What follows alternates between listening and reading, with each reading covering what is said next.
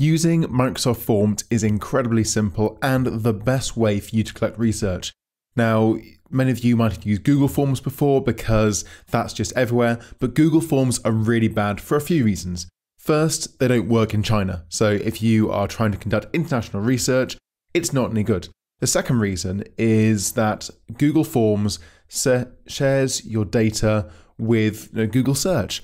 It puts your data on servers elsewhere in the world. It does not comply with UK's legal requirements, whereas Microsoft Forms keeps everything in the university's servers and it's all really, really good. And it works in China.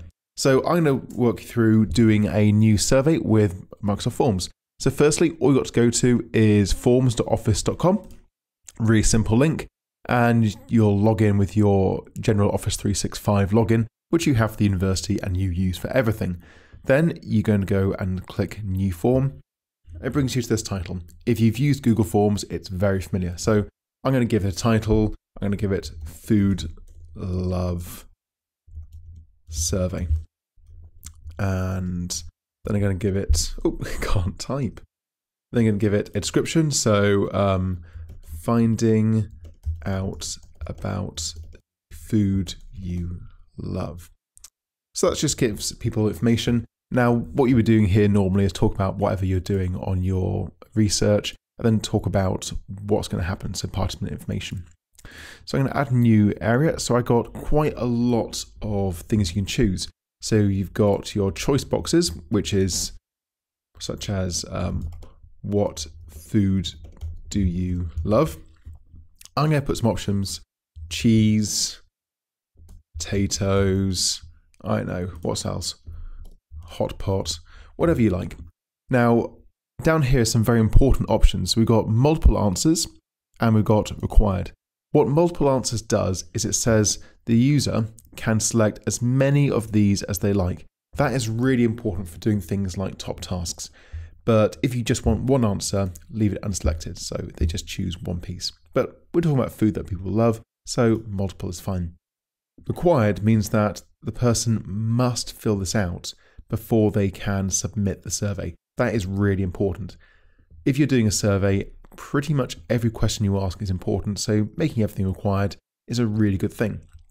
But maybe you want to do something where you want to understand why. So you can just say, why do you love this food? Now, you probably don't need that. It's a little extra piece. So just say you don't need required. But you could have a long answer, meaning people can write a big paragraph. When you click on here, you can do various things like branching. Now, branching is a really important part. So I'm going to go and put a question in here. Go for multiple choice. Do you agree to take part in this survey? And I'm going to have yes, I'm going to have no. Now, I'm going to move this up to the very top because that's the first question you're going to have. I'm going to have it required. It's going to be just one answer, so no multiples. And I'm going to have branching. Now, branching means that we go to a different place based on our answers. So if you say yes, that you agree to take part in the survey, then you're going to go to the next thing, so you carry everything else. But if no, you don't want to take part in the survey, then you're just going to go to the end and everything's complete. So that's going to really just limit things down. So branching is really important if you want to go to different parts of the survey based on your answers, such as agreeing to take part in the survey. So let's have a look what else we've got in here. So we can add a new text box, which we've done. Ratings are really good. So how much do you rate something? We can use numbers, use stars. So how do you rate the food on Elborough campus? So I might say, well, I want to give it 5 stars, or I can change star rating up to 10. So let's keep it like that. Maybe it's required. Next thing I want to add is something very similar to a rating, which is a Likert scale. So a Likert scale you've seen before, and select your level of agreement. So you give statements such as, I love ice cream, or maybe I hate dairy. Whatever you're going to say with these statements. And the first one could be strongly disagree. Then the second one might be disagree. Then you're on to neutral. Then you're on to agree, followed by strongly agree. You'll notice that I just typed in the basic ones and Microsoft Forms works out what it thinks I want to put for the rest of them. So it does make things nice and easy. Likert scales are very similar to these rating scales. In fact, in some ways they are the same, because we could say on a scale of 1 to 5, but Likert scales are better because they give a name there. So these are really useful for data collection. What else we have? We've got dates. Now dates is, when did you last eat ice cream?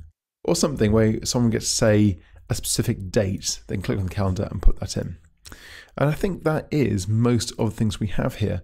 So we can move things around, we can upload files. We do have something called the Net Promoter Score, which is absolutely fantastic if you're doing usability. So how likely are you to recommend us to a friend or colleague? Now, this is a very simple scale. We don't really cover usability principles and practice because it's a bit too simple. But you do find this a lot that, if people say 10, extremely likely, that's a good idea that they're enjoying what they're doing and satisfied. But we're going to modify this, mend the Elborough campus food to friend and colleague. So a really simple kind of metric in there. Good one to use at the end of a survey, but it's just a general research method. And that really is most of what we're doing. So I can actually upload a file just to show you how it happens. We can just choose an image, and I'm going to upload it from my computer. Go to my downloads. I've got some nice cute pictures here somewhere. Icons. Let's have a look. Okay, I'm just going to give a family photo from visiting the aquarium. It's going to take a second to upload. And say, look at this picture before you answer any questions. Now we'll come back to that in a second.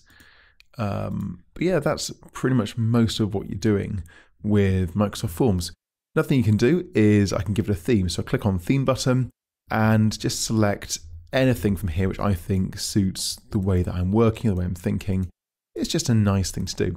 Now I can customize things by adding my own pictures and adding my own colors, but most of the time just choosing something like that is really good.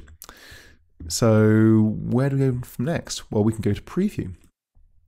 So with the preview, that's the immersive reader, which means that we can actually just go through things and read out loud, but we actually don't need that. That's just an accessibility thing that's built in. I don't know if you can actually hear this on the computer. I'll try to turn the volume up. Food Love Survey. Finding out about the food you love. Okay, hopefully you can hear that quite clearly. So this feature is for, it's basic accessibility. So remember what we said about accessibility principles in GSP 832, giving audio alternatives to text. That is built in. And you find this everywhere, such as, do you agree to take part in the survey? So I'm just going to go back and leave that. So I'm going to say, yes, I agree to part of the survey. And then the next one, load of things come up. Now, with the branching, you'll see that it carries on from wherever you sent it to until you reach the next branch. Now, in my case, the branch is going all the way to the end and it doesn't have another branch. So that's the entire survey. Oh, there's the picture. So if we had another branch, it would have a yes, no thing at the very bottom. We would select something and then it would load questions afterwards. But that's how it goes. So you can see that I can select multiple questions there. I can enter my text in here. I can choose my rating there. I can put a date in here for when I last ate ice cream. Said how much do I recommend food on campus? 10, it's awesome. Look at this picture before we answer any questions. There we are, isn't that nice? That's more for if you want to get someone to look at something like a screen or an interface before they answer questions, general research methods. And then here we have our Likert scales. So those are the basic building blocks that you can build almost any survey. Now, as well as having the computer view, you also have the mobile view. So you can just check how it's going to look like on a mobile phone without having to jump into our mobile itself. So that is a very quick run through of what you do with Microsoft Forms. It's a fantastic platform. I highly recommend all of you use it for your research. It is the best platform for your degree.